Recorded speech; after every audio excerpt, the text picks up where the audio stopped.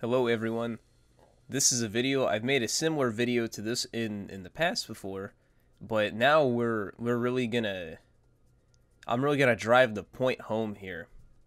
What do I mean by this? I'm gonna cover the whole shebang, and to the best of my abilities, maybe not the best of my abilities. I'm kind of lazy, and I want to get out of that habit. Regardless, we're gonna be talking about this sensitive topic that I know a lot of people, especially Reddit, is gonna be a little pissy about, but it makes me fucking mad. Um, and it's something I feel like we need to talk about. And not that I've come up with some evolutionary take or anything, but it's more along the lines of how would I say a more logic centric standpoint, because I see that seems to be missing more often than not. And I think I've had a fucking eureka moment here. I've got to be real with you. Somehow, some way, I've had a eureka moment in regards to this, and yeah, I'm just gonna dive into it head first, and hopefully I don't shatter my vertebrae on the, concrete surface that is the Destiny community having an opinion. Anyway, digressing, we have this common battleground, which is PvE versus PvP in the Destiny community, in Destiny social media. And when I say social media, I'm referring to things like Reddit, Twitter, Twitch, YouTube, Discord, all these places where you'd be engaging with other members of the Destiny community. And we have solid arguments for both sides, pun intended. However, I've come to this arcane understanding of both sides, and they both make sense, right? There's arguments that are perfectly fine for both. Just to list them off the top of my head, common ones you see for PvE are like Destiny's a PvE game with a PvP side mode. We're paying for PvE content. PvE should have more difficulty and more resources allocated to it than PvP. And the arguments for PvP often follow a trend of, like, what's the purpose of acquiring these cool weapons and these god rolls and all this cool stuff with loadouts and min-maxing builds, if not to just play PvP with? Trials and survival exist, which is whatever. And that there's often lackluster resource allocation in PvP, which tends to be a problem for PvP. We see that, a lack of creation of modes and maps and just a curated PvP experience has often plagued Destiny 2 as a whole. And this has definitely led to a lot of stagnation, and I feel like this has contributed negatively towards the performance of the game. And there's also been quite a bit of a stagnation in PvE as well. I feel like difficulty curve should definitely have been cranked up probably 20-fold over the past 4 years in Destiny 2 PvE. But that's a different topic, and I'll get into that maybe later in this video, if not a different video altogether. So my point being, why does this argument exist?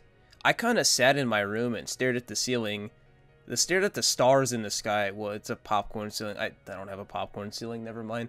Anyway, I was like sitting here thinking to myself, why does this argument exist? Like, sure, you can make the argument, well, besides, it's a live service game, right? What does that mean? It means that we get regular updates in an ever-developing game with an ever-developing world, fantasy, or whatever you may want, right? Cool.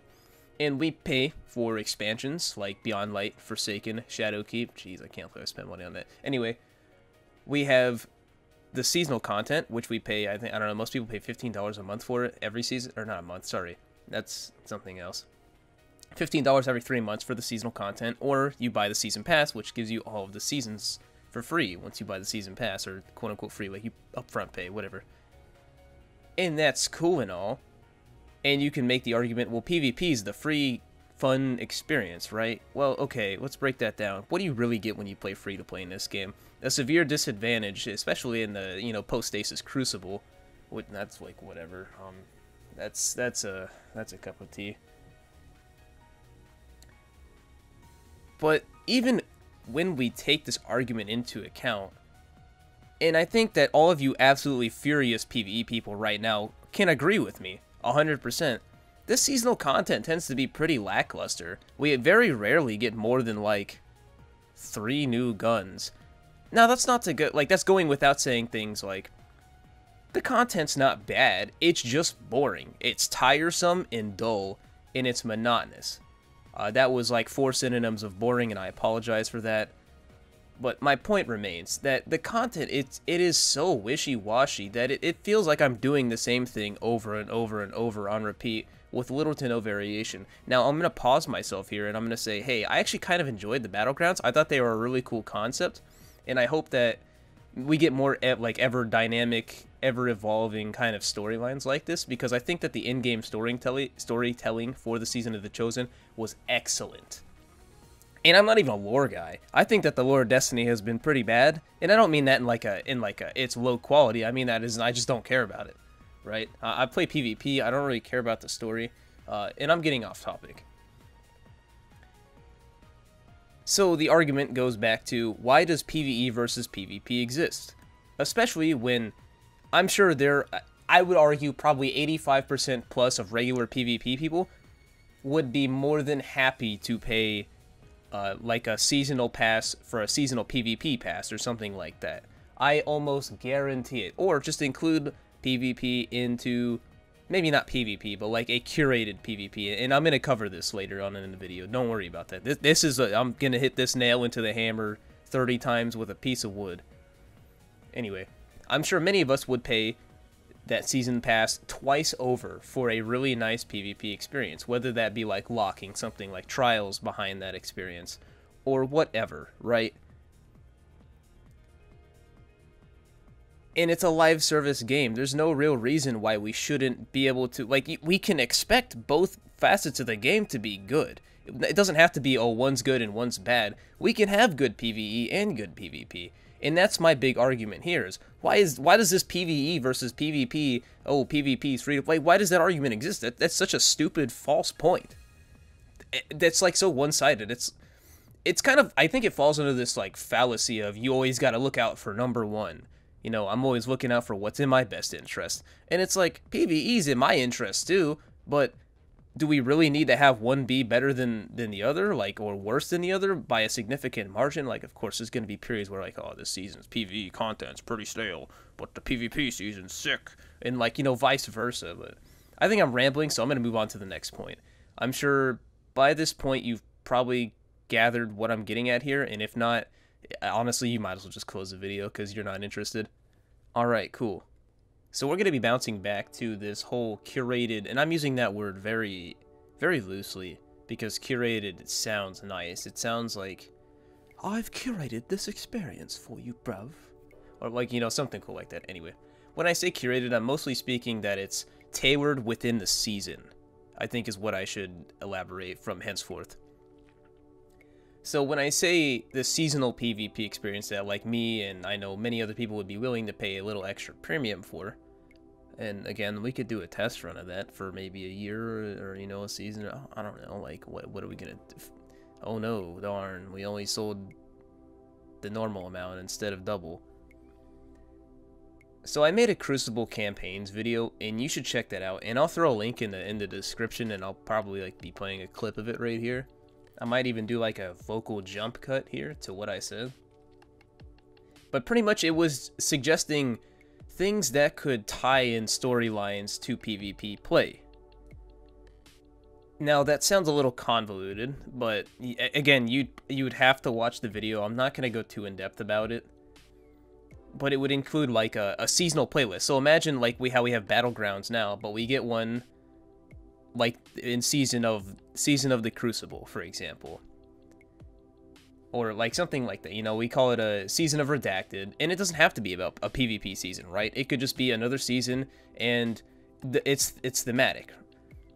And that was the whole like case in point of the video was, hey, we should have thematic playlists because it gives us something new to do and it ties it in. Now imagine the that thing where we had to rebuild the lighthouse. I don't even fractaline, something like that. I don't actually remember what that event was called because I didn't play it because I didn't want Trials to come back, so I didn't invest any of it. But imagine we had something like that, but there was a PvP side to it and a PvE side. So imagine we have our Battlegrounds playlist, our standard like Sundial, Battlegrounds, you know, Black Armory Forges, whatever that may be that season, and we also have a PvP variant of that, which is, you know, the new playlist, and it could be like a whole new game mode, right? Like it could be like 6v6 like Breakthrough, but Breakthrough doesn't not do good, you know, like it's a good version of Breakthrough, and it's on new maps, and maybe these maps are limited time, you know, this kind of thing. And it's worth hitting the point home that this doesn't have to take away from PvE resources. The big argument is like, oh, why should we take away from PvE resources? It's like, does this have to take away from PvE resources? No. I think as a consumer, it's not pretty unrealistic for me to want something better of the game that I play, and that I probably have more hours than anyone else in. I don't mean that really. Drew has a lot more hours than me. I didn't say that. We're going to take that. I'm cutting that part out. Moving on from that, we hear this argument of, oh, survival, oh, ranked, oh, competitive, oh, trials. And we want these curated experiences where it's like this endgame PvP, or this like next level, I guess next generational ranked mode or something of that sort, right? And a lot of people are going to be like, again, both PvE and PvP people are going to be like, okay, well, we can't have this. Ranked and doesn't belong in Destiny 2, or competitive doesn't belong in Destiny 2. And we're not suggesting that it does. We're just saying, hey, we would like the option to maybe push it to the limit, right? And my approach has always been, at least since, I want to say like early year 3, was structuring a ranked mode similarly to, or just even PvP, to World of Warcraft's arena, and how their honor and valor system work, and glory system. And I'll link a Twitter post here. You can ignore some of the parts. In some of these videos, I kind of mentioned, hey, we should just take Trials out because it's a garbage mode. And what I've come to learn over the years is that Trials players are oftentimes mindless drones that are incapable of having more than one complex thought at a time. And so I tend to just cast them out of any thinking. But unfortunately, I kind of can't, because they make up a lot more viewership than I have, and a lot more like vocalization than I have. And so instead of belittling and casting out the Trials idiots, I have to include them and say, with or without Trials, we could still have this arena-style mode that has its own rewards. We don't have to. We can have one or the other, but I really feel like Trials is a very closed-circuit, dead-end type beat, where it's like, once you have all the rewards, you're going to start running into nothing but these quote-unquote... And again, I don't have these mentalities. I'm just going to go ahead and reciprocate what I see from the Trials kids on Twitter and Twitch and all that. Oh, well, all I run into is stacked teams. Man, the cheaters were really bad this weekend. Darn, I wish I could go flawless, but it's all a bunch of sweats. Again, these are quotes. These aren't my thoughts. So, you know, that's kind of why I say Trials is a dead-end playlist. If that didn't make any sense, I'm sorry.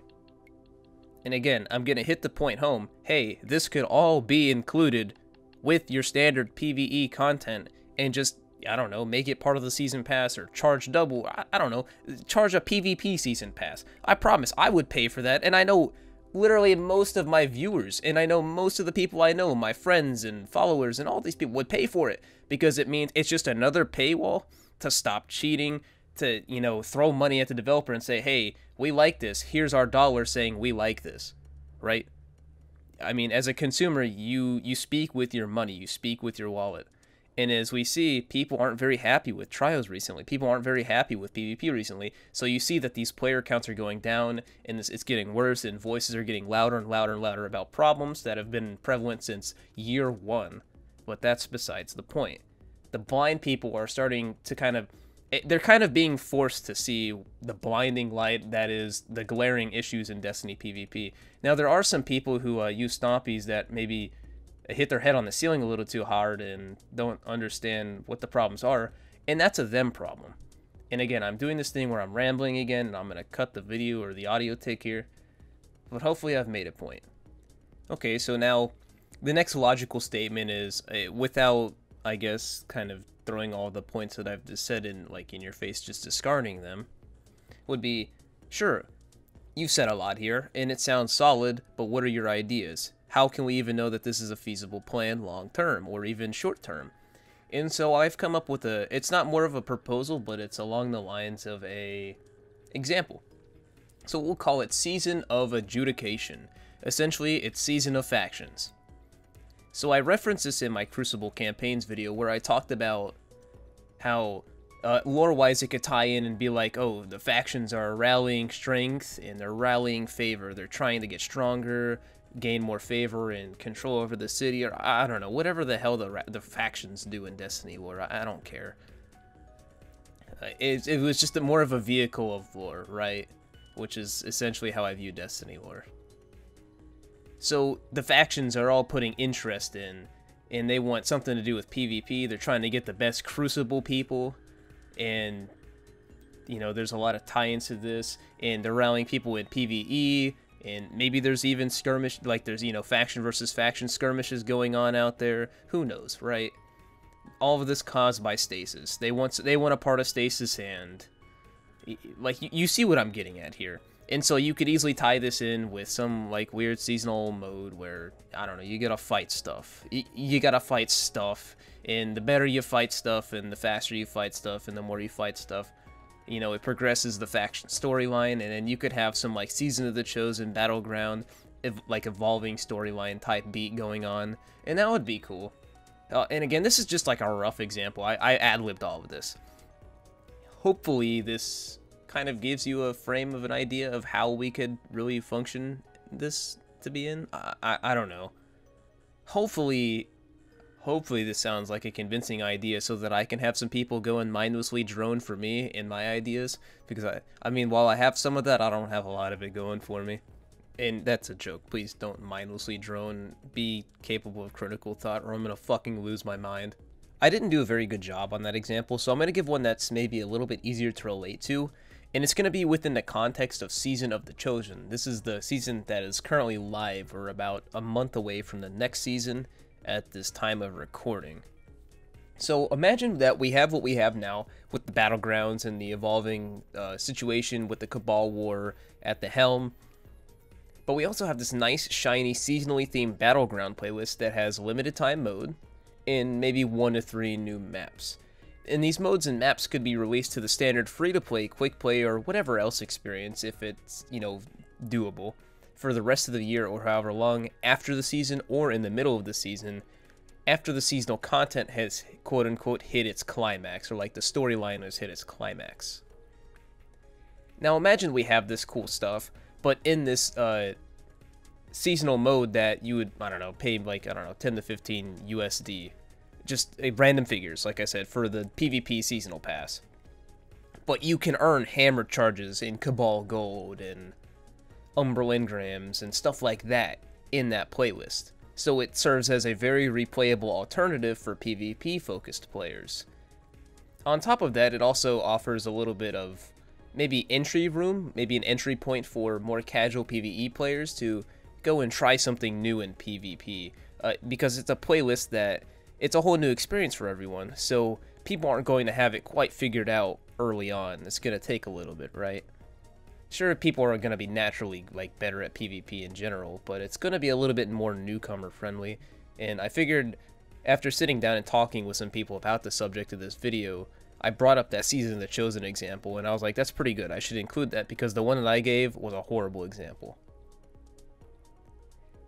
And which is funny to me, actually, because I was talking about the, like, an exclusive, season-exclusive mode or whatever, and I find it kind of cool that the battlegrounds are kind of like this open space, like, almost Strike-esque. So I remember, like, them mentioning they would love to explore more like bigger party action. If you remember when there were the 12-player raid, or like the 12-player instance bug was going on, how you could like join it on your friends. I wonder how that would play out if like it was like an 8v8 kind of battleground with objectives and stuff like that, kind of like a pseudo Gambit even, maybe without the enemies, but whatever, in like a battleground space. I wonder how that would play out, you know, almost kind of like Halo 5's Warzone, which not Call of Duty Warzone. If you don't know what Halo 5's Warzone is, it was kind of like I don't know how to explain it. It's kind of like Battlefield matches Halo, kind of, with like spawnables, and you earn these requisition points that you could spawn in with like a sniper rifle or a tank or something like that. It was a very cool mode. Anyway, you could do the Google search. And this is just like an example I wanted to throw out there, and yeah, I think that it definitely kind of brings my statement a little bit more to a rounding close. Anyway, one final elaboration that this is all under the general assumption that like this new PvP focused stuff would give us new maps, new game modes, all that kind of stuff. Maybe bring old game modes back like Rift. Give us maybe a more curated competitive experience. And I'm not saying that the game has to be competitive, and you can have your own mentality on that. I have my own mentality on that. As I said multiple times before, I think that like a survival playlist or like a trials or anything like that should definitely be structured a little bit more like WoW's Arena. At least rank wise, the gameplay would probably, I would suggest it to be more like Battlegrounds, like, you know, your standard 3v3, 4v4, whatever, with an objective, or like just a, you know, general gameplay standpoint. I'm getting off track here, man. I've made 500 videos about this. I'm not going to make another one. I'll just link the Twitter post and you can read through that. Yeah, general assumption that, you know, we're paying for this, so that means that maybe we get a little bit more love towards the PvP, and that's the ultimate goal here, right? Whether or not this happens is heavily weighted towards the never happening, because Sides is Sides and his ideas are bad, but I don't care about that because I have a message and I'm going to push that message. And just to wrap this video up, I'm going to elaborate, or not elaborate, but like kind of TLDW or summarize, because I've been rambling for 21 minutes and 10 seconds at this point, so look forward to that.